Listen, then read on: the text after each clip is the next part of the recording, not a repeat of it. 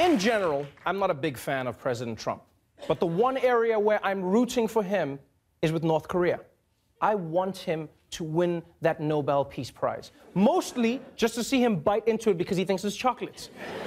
So for me, this was good news.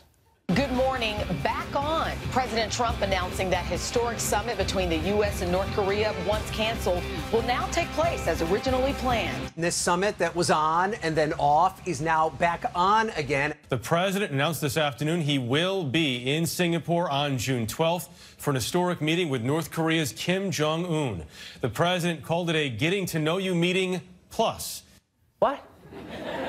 A getting-to-know-you meeting plus? Plus what? Plus onion rings?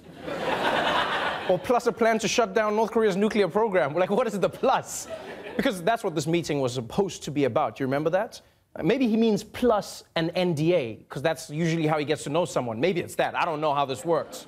But still, so the summit is officially back on. Right, but don't get too excited yet, because if anything, I think we should treat this like the Roseanne reboot. Sure, it's on now, but it's only one 3 a.m. tweet away from getting canceled again, so don't get too excited. But for now, we can enjoy how North Korea got back on the president's good side.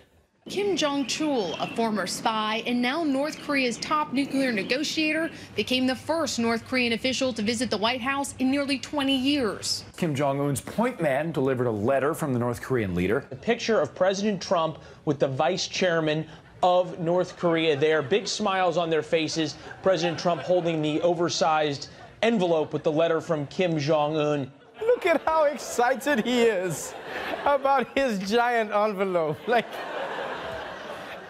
it looks like he's the one visiting the leader in the Oval Office. Why is he so happy?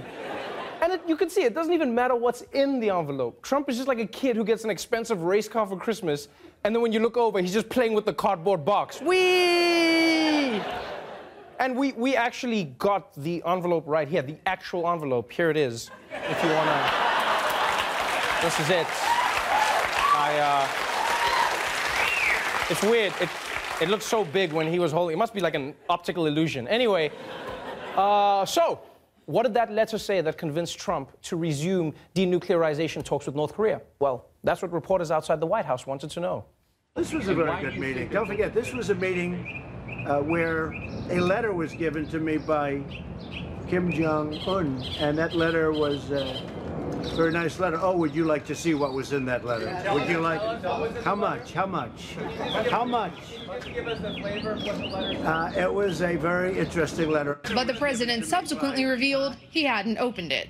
No, I didn't. I haven't seen the letter yet. I purposely didn't open the letter. I haven't opened it. I may be in for a big surprise, folks. Come on, dude. You know, there are times when I understand why Trump lies, because it's about something important, like this is the biggest tax cut in history, or no collusion, or my wife hasn't left me. I get that. But going from the letter is interesting and great to I haven't read it in under 10 minutes, that's just wasting a lie. It's like getting to ask God one question and then just going, what's up? But look, fine, either way, the summit is back on. It's just a week away, and everything seems to be back on track, except for one Kim-sized thing. There have been some published reports that North Korea wants the U.S. to pay for a fancy hotel room for Kim Jong-un in Singapore. A swanky five-star hotel in Singapore where the presidential suite runs about $6,000 a night. A spokesperson for the State Department did respond to the Washington Post saying that the United States doesn't plan to pay this hotel bill and they won't be asking another country to pick up the tab either. Yeah, you know, it makes sense. If one thing is going to break the deal, it's Trump having to pay for someone else to stay in a presidential suite. That makes sense. Yeah, because Trump's probably going to be like, no, I'm the president. And Kim's going to say, well, I don't see Supreme Leader suites anywhere. And then because none of them can ever back down, they're just going to end up sharing a room. And Trump is going to be like, okay, fine, but we have to sleep butt to butt. Also, if you need to pee in the middle of the night, I don't mind. Or, well, that took you a while. That took you a while. Or, there is another solution. Trump could book his own presidential suite, and then everyone else could just book Kim Jong-un his presidential suite. And I know you're asking the big question, who's going to pay for it? Mexico.